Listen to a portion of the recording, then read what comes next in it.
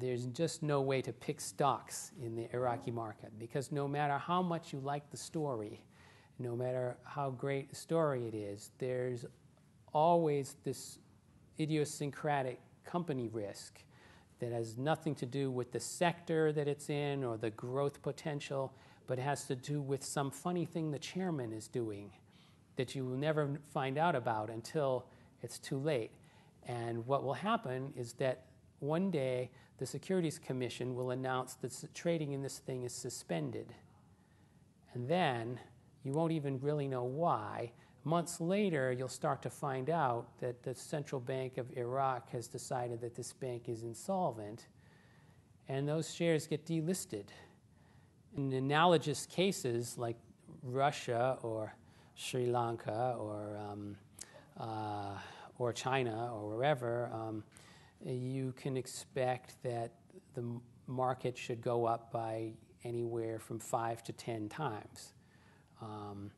Now, that doesn't mean any particular person is going to make 5 to 10 times their money, because people are going to sell at all different points.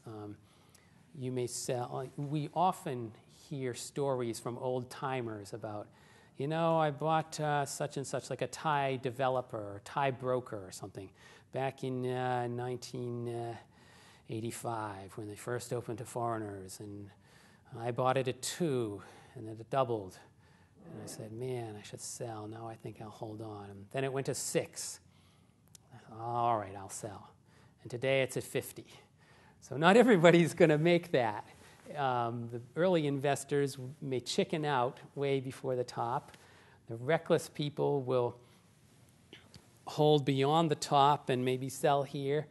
Some people may ride it all the way back down again and then all the way back up again. But the potential is to make some multiple of your money. Maybe you're not going to make 10 times your money.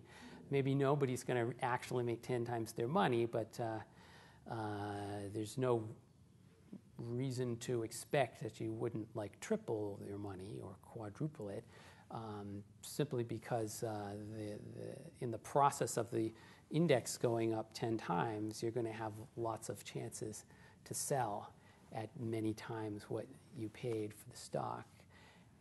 But anyway, yeah, I think the potential for anyone that was buying the Iraq stock market today with the horizon of I don't know what, 3 years or 5 years or something, that the potential to make several times that investment is very clearly there.